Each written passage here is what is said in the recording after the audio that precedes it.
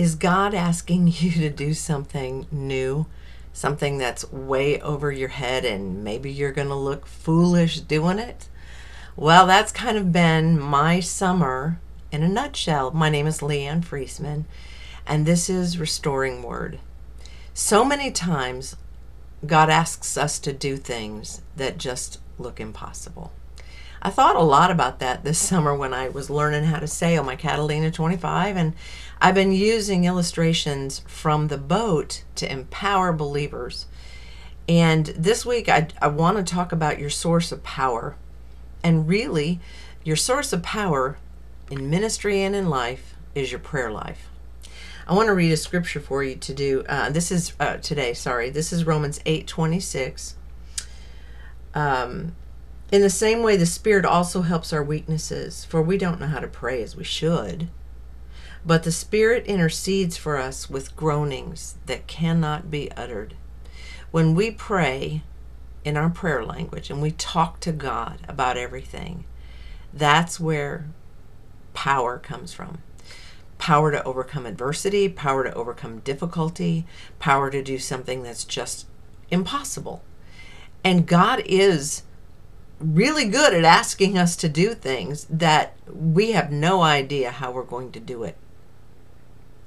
But in that moment of adversity, you find Him. This summer, I was taking the sailboat out, and I can't tell you on how many occasions I looked like a total idiot. Honestly.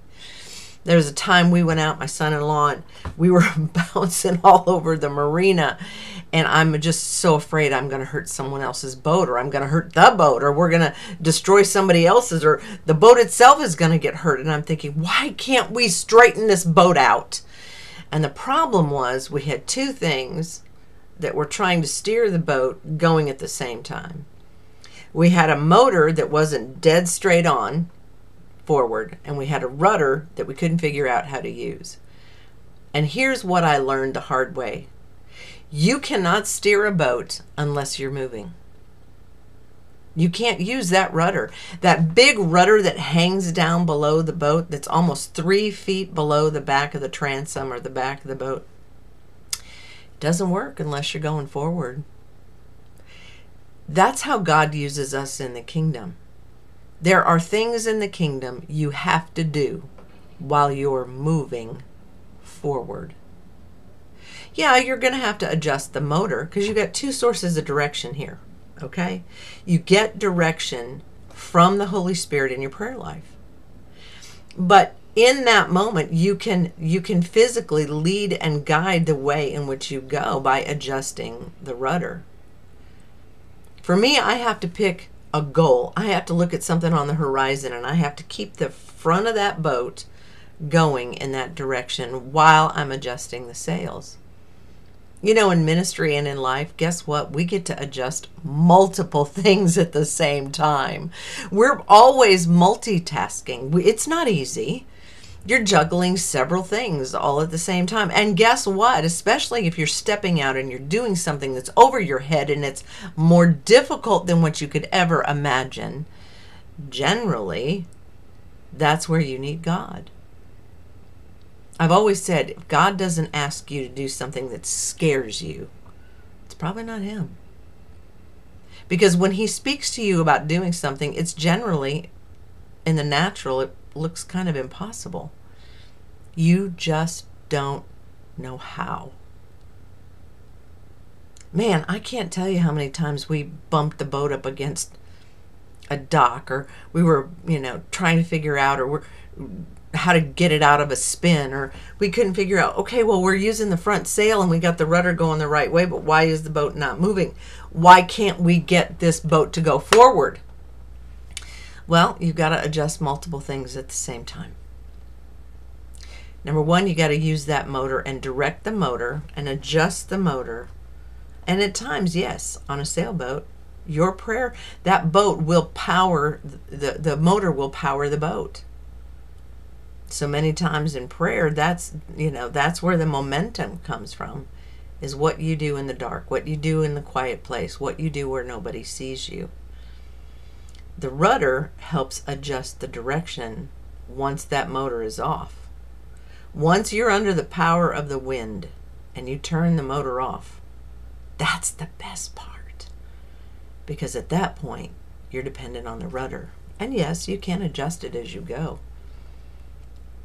The Lord wants to lead and guide all of us. But you know, so many times we're going to be led and we're going to be guided to do things that are kind of scary. Another scripture for you today is from Proverbs 3, 5, and 6. And I've used this scripture before and I love it dearly. Trust in the Lord with all your heart and lean not on your own understanding, but in all your ways. That means everything. That means even when you're learning how to sail a sailboat, and this is supposed to be fun. In all your ways, acknowledge Him, and He will direct your path. He wants to be in every aspect of your life. He wants to flow out of you. He wants to flow from you. One of the reasons I love Reo, the name, it means to flow like water. We're to flow with Him in our daily lives. We're to flow with Him in what we say and what we speak and what we sing. In all your ways, acknowledge Him, and He will direct your path. So He's going to show you where to go. But guess what? A lot of times in that path, a lot of times while you're seeking direction, you're not going to get that direction until you step out by faith and you move forward. I couldn't figure out, why doesn't this rudder work? I'm adjusting the rudder. In fact, a lot of times I was over adjusting my rudder and I was looking pretty foolish.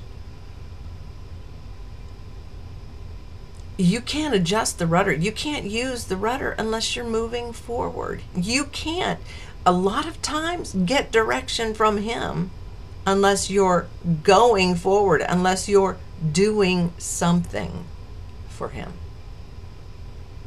You know, when I first started Kingdom Messengers, and I was learning how to do these broadcasts, Lindsay and Bruce would say to us, don't wait until you know what you're doing to start. Just start. Because you'll learn while you're doing. Yeah, but I don't want to look bad, and it's going to be on YouTube, and everybody's going to see it, and I don't know how to edit, and my lighting's not good, and I don't know how to put the words here. You're going to come up with all kinds of excuses as to why you can't do something for Him. And that's a lot of time just kind of they're out, right? In reality, when you do something for God, you don't know what you're doing. You're going to look bad. You're going to look like a fool. But if you will trust Him and just start, the momentum of moving forward will enable you to adjust the direction. You will get direction. You will get confirmation. You will be shown what you're supposed to do next. The power will come through your prayer life. No. Lean not on your own understanding. You're not going to know how to do it. You know, if you knew how to do it, would that be really glorifying God? Or just by doing it over and over again and doing it scared, doing it afraid, doing it intimidated? When you do it for Him, you can trust Him with all of your heart. You know, because the grace of God will empower you. I've got bumpers all over the sides of my boat. You know why? I need them. Because I bump into stuff. And His presence, His anointing while you're learning is grace. It's like those bumpers, man. Okay, here she goes again, looking like an idiot on the lake. She's hitting the dock again. Yeah, that's me. But I got bumpers up there. It's all right. I can afford another bumper. Whatever. And I've destroyed one this year. You just keep going. The only way to learn to do this is do it. Do it afraid. Do it scared. Do it intimidated. Pray. And then once you're in it, adjust your sails and keep your focus. Know the direction that you're supposed to move and keep going. He wants to use you. He wants to use your voice in this season. He wants divine appointments for your life. He wants you to be at the right place at the right time with the right kind of connections that are going to open doors for your calling and your ministry. But you have to start somewhere. Start afraid. Start scared. Pray. He'll show you what to do. Thank you for listening. Please like and subscribe. I need more subscribers in order to grow the channel. And I'm asking you to help me with something really simple there. Thank you for listening, and have a great day.